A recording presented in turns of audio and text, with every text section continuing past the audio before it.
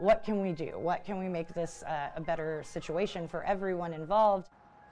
A multi-layered question related to crime and homelessness in one South Austin neighborhood, where you can see a homeless navigation center is right across the street from an elementary school. So concerns spiked when a man broke into a family's home nearby. And tomorrow, city leaders will hold a public meeting to discuss homelessness and public safety. As part of a series covering the imprints of crime in our communities, KXAN's Brianna Hollis takes an in-depth look at the social infrastructure of the Western Trails neighborhood. Bree. So this is a story of conflict and compassion. Concerned parents like Joanne worry about how the influx of homeless activity impacts their kids, but at the same time, they admire what the Navigation Center is doing.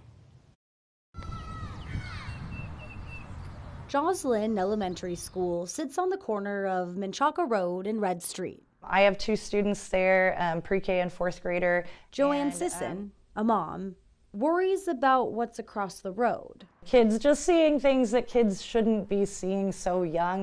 At any given moment, you'll see crowds of people experiencing homelessness gathered outside the Sunrise Homeless Navigation Center. The center offers mental health and addiction services, as well as day-to-day needs like showers, food, coffee, and clothes. While we are very grateful of what they're doing, it is just the proximity.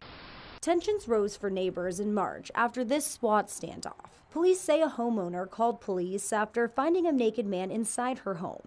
APD confirmed that man was experiencing homelessness. According to the arrest affidavit, the woman who called 911 was, quote, very scared and feared for her life, jumping out of a window to get away.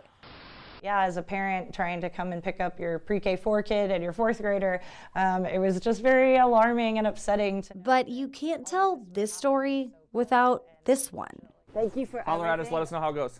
Homelessness is a whole person trauma. Mark Hilbelink runs Sunrise. According to the center's website, last year, staff helped nearly 11,000 clients, served almost 80,000 meals, and answered about 30,000 hotline calls. If you can divert someone within the first 30 days of becoming homeless, they oftentimes don't fall into the same chronic drug use, chronic health issues.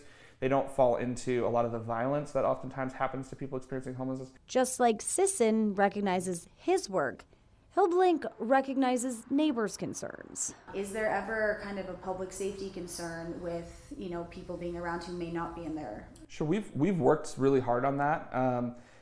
Part of the way that we've worked on that is to try to connect people to other partners. If there are people that are stepping over the line and doing anything that they're not supposed to, and we have evidence of that we make an attempt not to serve them. Sunrise is such an asset and really a difficult element of the community as well. This neighborhood is in Councilmember Ryan Alter's district. There are such two sides to that coin, and they are doing amazing work. They stayed open through the pandemic when a bunch of service providers didn't.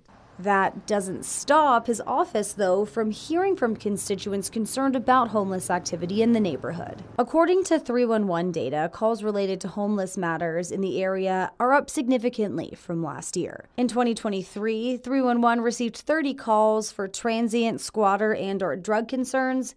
That number is already at 47 for the first 5 months of this year. We need more sunrises around the city so that a neighborhood like the one right there at Western Trails isn't experiencing all of the traffic. Alter says Sunrise is working on another site in North Austin to help with that. But this also all doesn't fall on the center, which fills gaps Alter says the city sometimes can't. What needs to be done better to address the situation? We have a system that is designed for a homeless population that's about this large, but unfortunately Austin finds itself here, right? As a community, we just don't have enough resources for the amount of people that we have. The easiest answer to what solves homelessness is homes.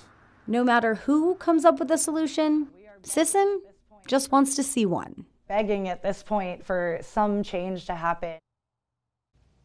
And Councilmember Alter says the city is currently working on a program to create satellite sites all across Austin that offer at least some of the services Sunrise does, and I do plan to be at tomorrow's homelessness town hall to follow up.